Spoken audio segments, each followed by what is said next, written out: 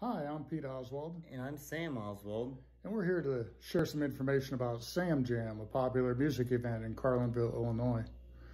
Sam discovered that he had neurofibromatosis when he was only 4 years old, along with the diagnosis of scoliosis.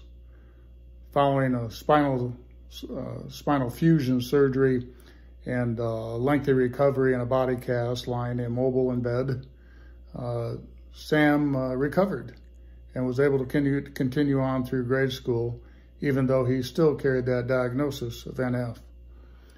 Life was good until he was in 5th grade, and that's when Sam began to encounter some other symptoms.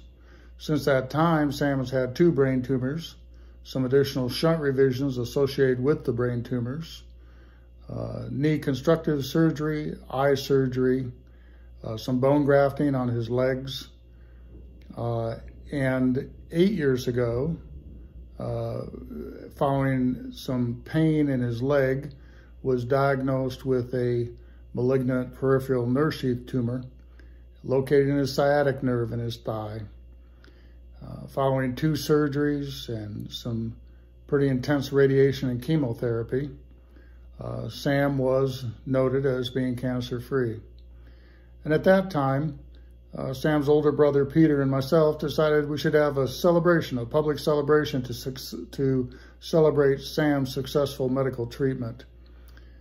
And so in 2014, we held the first SamJam Music and BrewFest that involves 6 bands and beverages and food and a wonderful event. And the community turned out in great support of that event, and we were able to donate $22,000 to NF Midwest that year. Following that, due to the public support and request, we determined that we should continue to hold SamJam as a public event each year. And so it became an annual event. And this past August, on August 28th, we held the 7th SamJam Music and BrewFest. Again, involving live music, beer and wine, food trucks, and silent auction offerings. The event this year was a little different. It was held outside. Previously, it had been held in a large barn-like building at the fairgrounds. We moved it outside and everyone enjoyed it. We had a fairly sizable turnout on a very, very hot day this year. So the people that came found that it was more comfortable than they expected it to be, with plenty of tents and shade that we created for the event. Sam is not out of the woods yet, even though we continue to celebrate his successful treatment. In the last year, he's had 2 additional surgeries. He had a tumor removed from his chest and another tumor removed from his leg that was a recurrence of some of the tumor tissue from 8 years ago. The one thing we try to make sure that everyone's aware of is that the fundraising we do with SamJam is not just about Sam. First of all, we're raising money for NF Midwest. We're having a wonderful event that's a great time for everyone who attends. Everyone enjoys themselves, and yet we're able to raise additional money for NF Midwest. The other important factor is that it's a wonderful chance for some public awareness. So the people that attend SamJam leave with a better understanding of neurofibromatosis and what the symptoms may be and how many people really are affected or maybe not even diagnosed yet.